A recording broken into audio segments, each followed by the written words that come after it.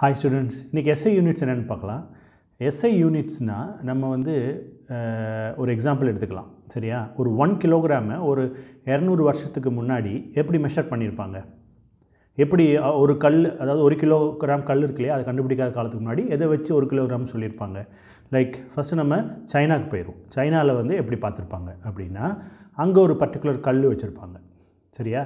ஒரு கல், இந்த கல்லை வச்சு தான் அவங்க பண்டமாற்றம், அதாவது 1 கிலோ அரிசி வாங்குறது, 1 கிலோ இது வாங்குறது எல்லாமே இந்த கல், இந்த இடம் தான் எல்லா இடத்துலையும் அவங்க யூஸ் பண்ணியிருப்பாங்க. அதே நம்ம வெஸ்டர்ன் வெள்ளைக்காரன் என்ன பண்ணியிருப்பான், வெஸ்டர்ன் இதுக்கு போனால் அவன் ஒரு டைப் ஆஃப் கல் வச்சுருந்துருப்பான். சரியா? அப்போ இந்த கல்லில் தான் எங்களோட 1 கிலோ கல்லுங்கிறது இந்த கல் தான் அப்படின்னு சொல்லி யூஸ் பண்ணியிருப்பாங்க. ஓகே, இன்னொன்று இந்தியாவில் வந்தோம்னா ஒரு சின்னதாக ஒரு கல்லை வச்சு இதுதான் 1 கிலோ கல் அப்படிங்கிற மாதிரி இது பண்ண. அப்போது கரெக்டாக 1 கிலோங்கிறது அவங்களுக்கு யாருக்கும் தெரியாது. ஓகே, ஸோ இந்த 1 கிலோவை நம்ம எப்படி இதை சால்வ் பண்ணுறது, நீங்கள் யோசிச்சிருப்பீங்க, பதிலும் கிடச்சிருக்குன்னு நினைக்கிறேன் உங்களுக்கு. ஓகே, ஸோ அதுதான் கான்ஸ்டன்ட்னு சொல்கிறது. ஸோ உலகம் ஃபுல்லாக 1 கிலோன்னா இது தான் அப்படின்னு ஒரு கான்ஸ்டன்ட் எடுத்துட்டோம்னா நமக்கு வந்து ஈஸியாக இருக்கும். ஸோ அதனால் 1875 பாரிஸில் ஒரு ட்ரீட்டி சைன் பண்ணாங்க.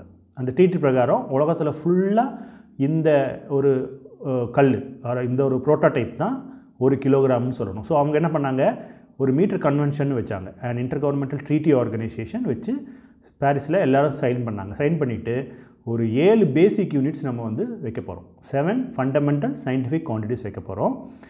அந்த 7 ஃபண்டமெண்டல் குவான்டிட்டிஸிலிருந்து உங்களுக்கு மற்றதெல்லாம் நீங்கள் மெஷர் பண்ணலாம். Okay, other physical quantities can be drive from this, such as speed, volume, okay, density, எது வேணாலும் வந்து நம்ம வந்து அந்த 7 பேசிக் குவான்டிட்டிலேருந்து பண்ணிக்கலாம். ஸோ 7 பேசிக் குவான்டிட்டி என்ன அப்படின்னு பார்த்தோம்னா, லெங்த், அதோட யூனிட் வந்து என்ன, மீட்டர். மாஸ், அதோட யூனிட் கிலோகிராம். டைம், அதோட unit seconds. Electric current, ஐன்னு denote பண்ணுவாங்க, அதோட unit ampere, A. Thermodynamic temperature, D, capital D, kelvin, capital K. Amount of substance அப்படிங்கிறதுக்கு ஸ்மால் என், மோல் சொல்கிறது எம்ஓஎல். Luminous இன்டென்சிட்டிங்கிறது IV, கேண்டலா. ஓகே, அதுக்கு unit வந்து CD. So இதெல்லாம் வச்சாங்க. So 1 கிலோகிராமுங்கிறது இந்த ஒரு பர்டிகுலர் ஒரு ப்ரிசர்வ் பண்ணி வச்சுருக்க ஒரு பிளாட்டினம் அண்ட் இரிடியம் கலந்த ஒரு ப்ரோட்டோடைப். சரியா? இந்த 1 கிலோகிராம் இந்த ப்ரோட்டோடைப்லேருந்து சாதாரண 1 கிலோகிராம் கல் செய்வாங்க. இந்த 1 கிலோகிராம் கல் உலகம் ஃபுல்லாக இருக்கவங்க யூஸ் பண்ணணும்.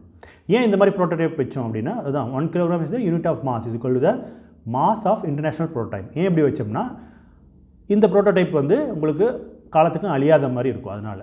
ஓகே, சரி, நெக்ஸ்ட்டு பாருங்கள். நெக்ஸ்ட் வந்து ஒரு CCM ஆட்டமோட energy transition level. Okay, ஒரு ஆர்பிட்லேருந்து இன்னொரு ஆர்பிட்டுக்கு எலக்ட்ரான் போகிற அந்த டிரான்சிஷன் லெவல். ஸோ இந்த டிரான்சிஷன் லெவலு இப்படி இந்த ஆர்பிட்லேருந்து அந்த ஆர்பிட் பொசிஷன் எப்படி நமக்கு தெரியும்னா, நம்ம ஒரு மீட்டரை வச்சு மெஷர் பண்ணலாம். மெஷர் பண்ணால், அதாவது நம்ம கண்ணு தெரியாது இல்லையா, அப்போ ஒரு மீட்டரை வச்சு நம்ம மெஷர் பண்ணுறோம். அப்போது கொஞ்சம் நேரம் நம்ம ஸ்டார்ட் பண்ணோன்னே 9 பில்லியன் ஹெர்ட்ஸ் எப்போ வருதோ, ஓகே, அந்த இதை ஸ்டார்ட் பண்ணோன்னே 9 பில்லியன் ஹெர்ட்ஸ் எப்போ வருதோ அதுதான் கிரவுண்ட் ஸ்டேட்லேருந்து இன்னொரு ஸ்டேட்டுக்கு போனதுக்கான ஒரு ரீடிங் அது. ஸோ இந்த 9 பில்லியன் ஹெர்ட்ஸ், அதாவது இந்த டிரான்சிஷன் லெவலுக்கு போகிறதுக்கு எவ்வளோ டைம் எடுக்குது, அதுதான் ஒரு செகண்ட். ஓகே, நல்லா புரிஞ்சுக்கோங்க. இன்னொரு லெவல்லேருந்து, சின்ன லெவல்லேருந்து அடுத்த லெவல் போகிறத எவ்வளோ செகண்டில் போதோ அதை தான் நம்ம என்ன சொல்கிறோம், செகண்ட்ஸ்னு சொல்லுவோம். ஸோ செகண்ட் எப்படி டிஃபைன் பண்ணலாம்? Second is the definition of 9 billion hertz of the radiation corresponding the transition between the 2 ஹைப்பர்ஃபைன் levels of the cesium-133 ஆட்டம். சரியா? cesium-133 ஆட்டத்தோட அந்த மூமெண்ட். இப்போ பாருங்கள், இது ரொம்ப ஈஸி. இன்னொரு இடத்துலேருந்து வேக்யூமில் லைட் வந்து ஒரு இடத்துலேருந்து இன்னொரு இடத்துக்கு ட்ராவல் பண்ணுது. இப்போ நம்ம முன்னாடி என்ன பண்ணிட்டோம், செகண்ட்ஸ் கண்டுபிடிச்சிட்டோம். அப்போ இப்போ செகண்ட்ஸை வச்சுட்டு நம்ம அடுத்து என்ன கண்டுபிடிக்கிறோம், மீட்டர். அப்போது பர்டிகுலர் செகண்டுக்குள்ளே, அதாவது 1 bar 299792458 ஆஃப் அ செகண்டுக்குள்ளே இந்த லைட்டு எவ்வளோ தூரம் ட்ராவல் பண்ணுதோ அந்த தூரம் தான் நம்ம என்ன சொல்கிறோம், மீட்டர்னு சொல்கிறோம். ஓகே, ஸோ லைட் இன் அ வேக்யூம் எவ்வளோ ட்ராவல் பண்ணுது. ஸோ டெஃபினிஷன் நம்ம போனோம்னா, unit of length is metre. The metre is the length of the path travelled by light in vacuum, okay, during a time interval of 1 bar 299792458 of a second. Okay, so முன்னாடி second கண்டுபிடிச்சிட்டோம், இப்போ metre கண்டுபிடிச்சிடும். அடுத்தது என்ன பண்ணலாம், நம்ம ஆம்பியருக்கு போயிடலாம். So 2 parallel conductors, அதாவது copper வயரோ இல்லை அலுமினியம் ஏதோ ஒரு வயர், சரியா? ஆனால் இந்த wire, let us take copper wire. இந்த காப்பர் வயர் எப்படி இருக்கணும்னா நம்ம வந்து ரொம்ப மெல்லீஸாக இருக்கும். நெக்லிஜிபிள் கிராஸ் செக்ஷன் சொல்கிறாங்க. நெக்லிஜிபிள்னா கணிக்கே தெரியாத அளவு, கட் பண்ணால் ஒன்றுமே தெரியாத அளவு. அதே மாதிரி இதோட லெங்த் எப்படி இருக்குன்னா இன்ஃபினிட் லெங்க்த்துன்னு சொல்கிறாங்க, சரியா? நம்ம இன்ஃபினிட் லெங்த் வைக்க வேணாம், ஏன்னா இன்ஃபினிட்னா என்ன, அதுக்கு ஒரு முடிவே இல்லை. அந்த மாதிரி லெங்த் வேண்டாம். ஒரு லெங்த் இருக்கிறோன்னா ரொம்ப லெங்த்து, நம்ம லெங்த்தை மெஷர் பண்ண போகிறது கிடையாது, அதனால் அப்படி சொல்கிறாங்க. ஸோ இன்ஃபினிட் லெங்த்து, அப்புறம் negligible cross section and distance. இப்போ மீட்டர் கண்டுபிடிச்சிட்டோம்ல, அப்போ they are placed 1 meter apart in vacuum. வச்சா ஒரு ஃபோர்ஸ் இது 2 × 10⁻⁷ நியூட்டன் பர் லெங்த் எப்போ ஜெனரேட் ஆகுதோ, அந்த ஃபோர்ஸ் ஜெனரேட் ஆகுதோ அதுக்கு எவ்வளோ கரண்ட் வேணுமோ அதுதான் 1 ampere.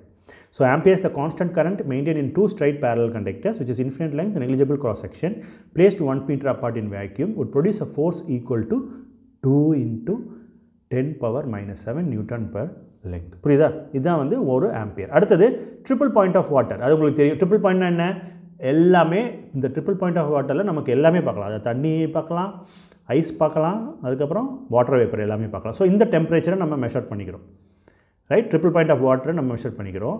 ஸோ செல்சியஸுங்கிறது அதுதான் 0 டிகிரிஸுங்கிறது செல்சியஸில் என்ன, அது என்ன மெஷர் பண்ணும் அப்படின்னா ஃப்ரீசிங் பாயிண்ட் ஆஃப் வாட்டர், அதான் செல்சியஸ். இந்த செல்சியஸ்லேருந்து நம்ம கெல்வின் எடுக்கலாம், சரியா? இப்போது இந்த செல்சியஸை நீ மெஷர் பண்ணிட்டீங்கன்னா ஏர் தெர்மோமீட்டரில் மெஷர் பண்ணிட்டீங்கன்னா 0 டிகிரிங்கிறது என்னென்னா இட் இஸ் -273 கெல்வின். ஸோ கெல்வின்ங்கிறது தான் தெர்மோடைனமிக் டெம்பரேச்சரோட யூனிட். அப்போ அது ஈஸியாக சொல்லிடலாம், ட்ரிபிள் பாயிண்ட் ஆஃப் வாட்டர் வச்சு ஈஸியாக சொல்லிடலாம்.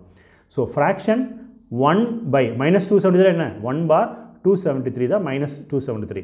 So fraction of 1/273.16 of thermodynamic temperature of triple point of water. முடிஞ்சு போச்சு. ஓகே, நெக்ஸ்ட்டு இந்த ஐசோடோப் இது எப்படி இருக்குது பார்த்தா எப்படி இருக்குது? இது வந்து என்னது? கார்பன். ஓகே, கார்பன் சாதாரண கார்பன் இல்லை, இது கார்பன் 12 ஐசோடோப், சரியா? ஸோ கார்பன் 12 ஐசோடோப்பை வச்சு நம்ம unit of amount of substance பார்க்க போகிறோம், விச் இஸ் மோல். அப்போ 1 மோலுங்கிறது என்னென்னா இந்த carbon 12 item number of atoms in 0.012 kilogram of carbon 12. இதோட சிம்பிள் வந்து MOL, மோல். ஸோ டோட்டல் எவ்வளோ இருக்குன்னா 6.022 × 10⁻23 பார்ட்டிகல்ஸ்.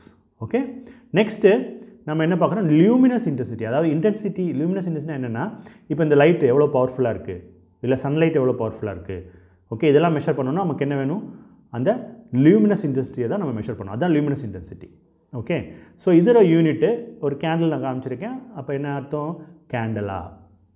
ஓகே, லியூமினஸ் இன்டென்சிட்டியோட யூனிட் என்ன? கேண்டலா. ஓகே, ஸோ கேண்டலா அப்படிங்கிறது என்ன அப்படின்னா அந்த லைட்டு வந்து இப்போ என்னை வந்து பட்டு ரிஃப்ளெக்ட் ஆகுது, அதனால தான் என்னோடய முகம் தெரியுது இல்லையா? ஸோ இந்த light source in a given direction that emits monochromatic, monochromatic single color radiation of frequency 540 × 10⁻12 Hz and that has a radiant intensity in the direction of 1/683 watt per steradian. இதுதான் ஒரு luminous intensity, அதாவது கேண்டலான்னு சொல்கிறது. Okay, thank you.